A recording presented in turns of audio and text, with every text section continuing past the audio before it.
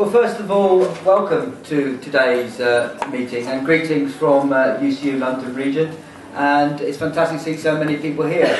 Really, just to reinforce one of the points the Chair just made, really, about what we want to do today, really. I think it's following on very much from last week's excellent meeting organised by the PCS Less Unity, where we wanted to discuss, really, we're at a crucial juncture, I think, in terms of this dispute about pensions and how we defend our pensions. And really, we want to spend the rest of the day to 4 o'clock discussing quite concretely, hopefully, how we're going to go about doing that, hopefully listening and learning from each other's experiences, finding out what's going on in the other unions, and what are the difficulties we face and how we want to get over them. So, and there will be a statement being put to the meeting later on, which there are a couple of amendments in at the moment, so that will be obviously voted on later on today.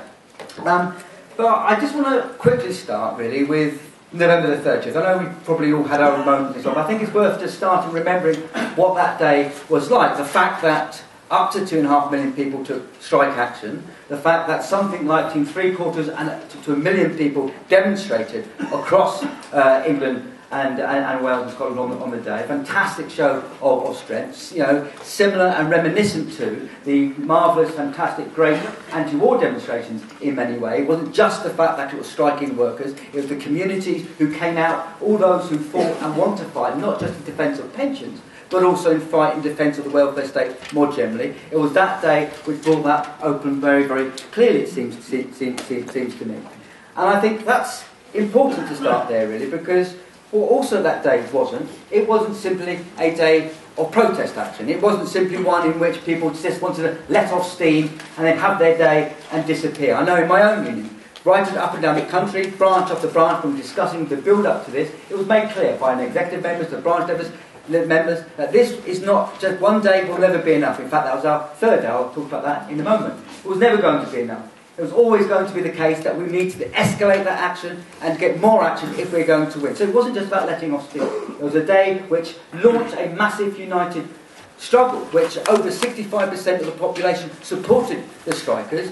The government were left isolated on the day and divided, clearly not having the support amongst ordinary working people. The attempt to divide and rule, private against public, all the things the Chair touched on there, clearly failed and failed badly in their terms, and fantastic show. It gave a glimpse of ordinary working people's power, how they can not only defend their pensions, but they can start to defend the wider struggles which this government are attacking us on. So I think that's an important starting point for us. But of course then what happens? We come to the end of December, just before Christmas, and then you find that rather than some of the trade unions discussing how we can take things further, to mobilise, to build upon that fantastic day of action, we have some in the same trade union, mainly led by Brendan Barber and Dave Prentice, trying to stop that action, to try to sell a pass on the deal that took place. I think there we have, from then onwards, we have a debate and an argument inside our own unions about how things we're going to take forward. I mean, I just want to start with my own union for a moment. And of course, my own union, UCU, our position is quite clear where we are with this position. We're going to have a union meeting next week, an NEC meeting, where we're putting to there, we're going to reject the offer, number one, calling to name a day for another day of action, and we're absolutely clear. We much prefer to have 2 million out, as we did on November the 30th. But if it's just 750,000 or 1 million, that's not bad. I'm happy to start there. I think it's worth remembering how this struggle started in the first place.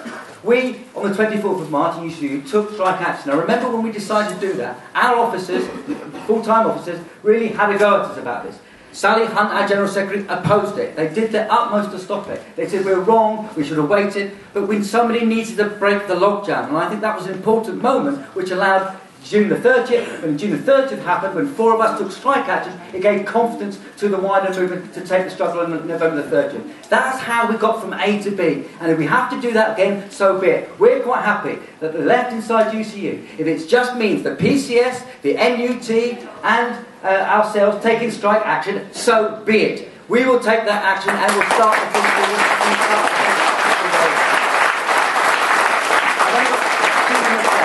I want to make some actual points here, because it's important to understand why is it that our trade union leaders start to sell our parts on these things. I mean, Mark Savoca put it very well last week. He talked about the fatalism, the pessimism of some of our trade union leaders who believe that workers won't fight. It's absolutely true. And that pessimism is built upon, on one hand, actually I think, the fear.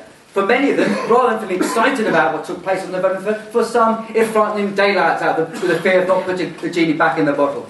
But there's a second reason, an important one, and that is because ideologically, like to apprentices and others, accept the Miliband's and the Ed Balls' project. They accept the idea that we do work. The workers in the country live too long. That perhaps we can't afford these kinds of things. As soon as you accept that logic, you end up shaking hands with the very people you actually end up opposing. That's why I'm very happy to hear that our action programme we launched a few weeks ago.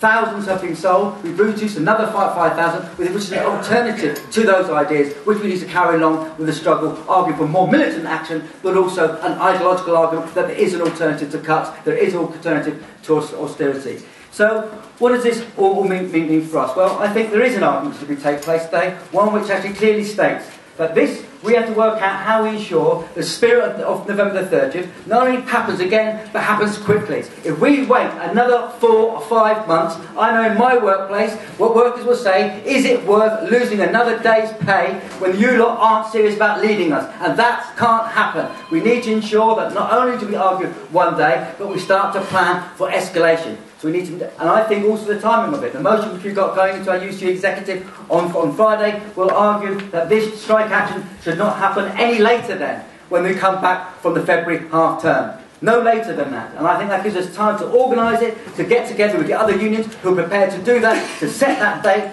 as quickly as possible so that we can take forward. I hear an argument which says that there's other struggles taking place. There's pay. There's jobs, of course there's pay freeze, and we need to fight that as well. But the idea that we surrender on pensions, that somehow we're in a stronger position to fight pay, to defend our jobs, is completely ludicrous. And everybody knows it's as well. I want to finally say, I'd like to thank actually, first of all, I want to join you congratulating Mark Savoca. Because I tell you now, when I hear Mark Savoca come out and to fight like he did at the lobby outside the TUC, make it clear not only to reject it rightly out of hand, which every single trade union should have done, the so-called deal, not only that, but argued for action, he was absolutely right to do so. Also, what also must never happen again, I remember, like many of these people in this room will do, the 1984-85 miners' strike, when Arthur Scargill was stabbed in the back, one by one of every trade union leader and led by themselves. We will not allow this to happen to Mark Savoca and people like this. We need to stand shoulder to shoulder with them.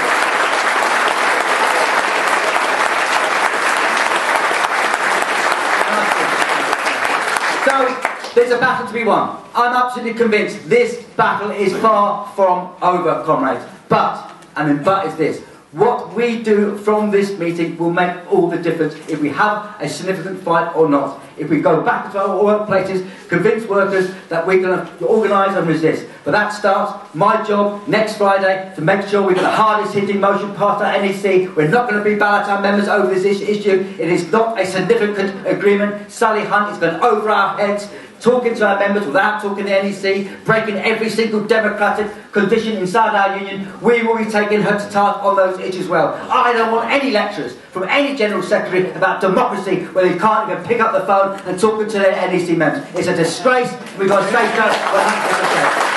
Solidarity. Let's show you this one. Thank you very much.